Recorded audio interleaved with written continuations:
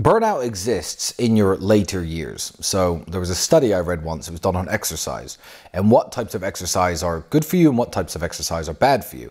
And there's a type of exercise that's bad for you overall, and it's classified as toil, T-O-I-L, as in toiling in the fields.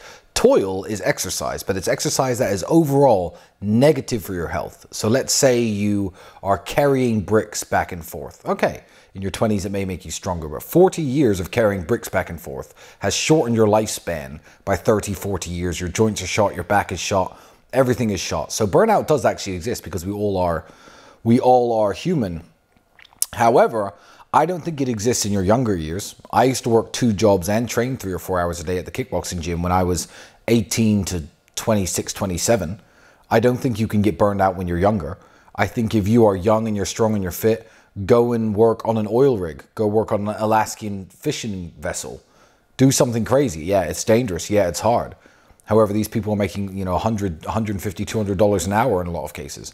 Why not do that instead of something comfortable? You're in your 20s, you're invincible. So avoid burning out when you're older. You have to be a lot more intelligent with your choices, I think, when you get past 30 years old. But as a young man, there's no such thing. Just go for it.